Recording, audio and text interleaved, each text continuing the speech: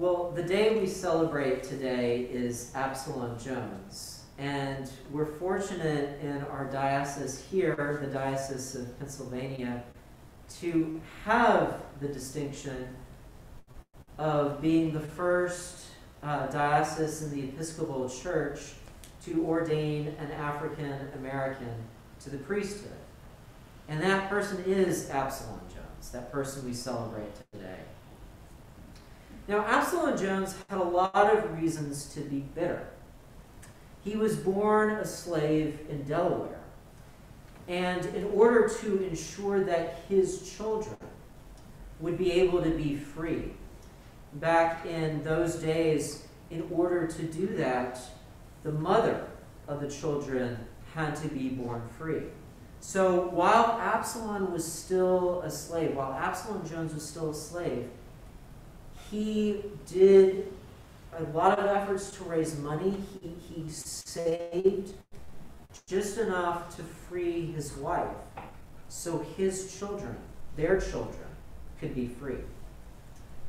And it wouldn't be until 6 years after that that Jones himself was finally freed. Now, Jones held an active life in the church.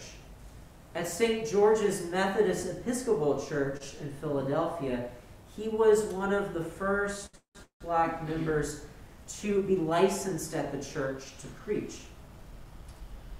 But then St. George's one day decided, after all this time of integrating their services, to start to practice segregation.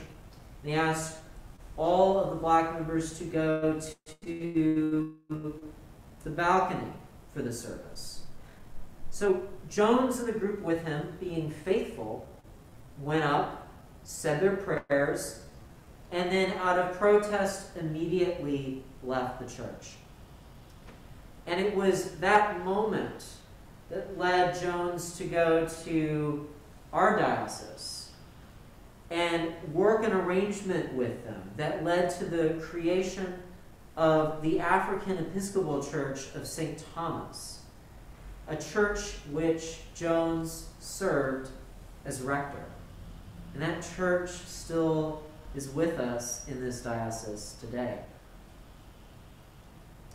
Now, everything in Jones' life could have led him to not want to be part of any other community except his own immediate community. Yet when the yellow fever epidemic hit Philadelphia, an epidemic that hurt white citizens, infected them at a much higher rate than black citizens, Jones and others took up that cause. They worked to help all citizens in Philadelphia during this illness. And even when others stood up against them, maliciously claimed that they were only doing this work in order for their own financial gain, Jones continued to help in the epidemic anyways.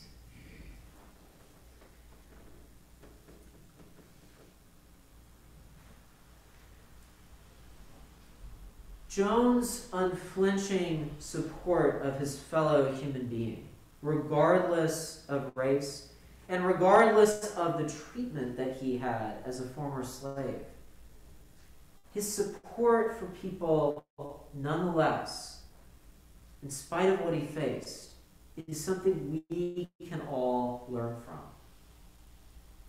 Jones' approach is one that comes from Scripture, and even from the Scriptures that we heard read today. In Isaiah and Ephesians, we hear of the broader work God is doing in the world to free those who have been captive, who have been enslaved. In Isaiah, we hear this in the context of God working something new. And in Ephesians, we hear what that new thing is. The call for all of us to be one body and spirit in the Lord.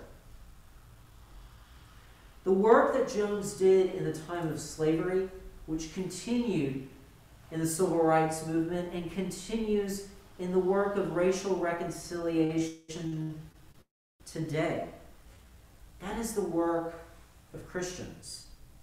It's the work Ephesians is talking about. It's the work of bringing us all together and helping those who need it around us. And ultimately, this work is about showing the same love that Jesus commands his disciples to have in our gospel reading this morning. And that command is mirrored in the two great commandments. Those two great commandments we hear every Sunday before our service. To love God with all our heart, soul, and mind, and to love our neighbors as ourselves. That's the love that Scripture commands us to have. And Jones exemplified this love by helping those who spoke ill of him and by helping even those who had enslaved him. It's the love of one who wishes to be reconciled with all of the body of Christ. And it reminds us of what God has paved in our own hearts. That we, from time to time, have gone against our Lord. And yet, God paved the way for reconciliation with us so that we could all be brought back into relationship with him. That's the same love that Jones showed too. That love that leads to reconciliation with all of us, even in spite of the ills we may have done against one another.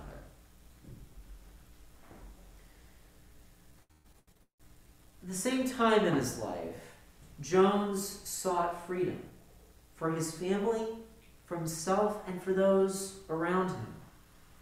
He sought not just freedom from slavery, but freedom to be part of society.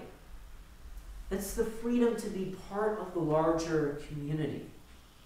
It's the freedom to be fully recognized as being part of the body of Christ. This is our call as members of this diocese in which Absalom Jones served. We're called to continue to make this love, this freedom, a reality. Our call is to serve God and to show the love of God to all in the world. And as we show that love, to work together with all who proclaim Jesus' name, no matter what the color of our skin. We're called to bring freedom to all. The freedom to be full and active as members of society, no matter who we are or what we may look like. Most of all, we're called to show forth freedom to all, to be able to belong to the body of Christ. And in doing so, in becoming one with each other as the body of Christ, we reconcile ourselves to one another, just as God did the work to allow us to be able to reconcile ourselves with him and to be in full relationship with our Lord.